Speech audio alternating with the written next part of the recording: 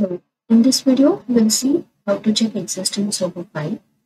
So I've already created a test case and added the debug start program standard module. As we have already seen for a folder, similarly we'll verify for a file. So in the arguments section, I have added the argument as test-path space path to the file you wish to verify the existence for.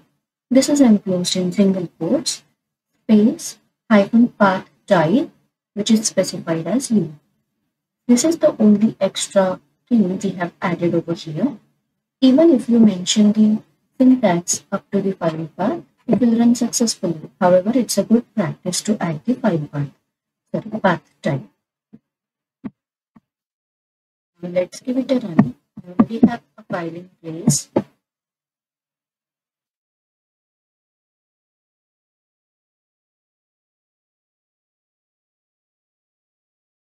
Passed successfully.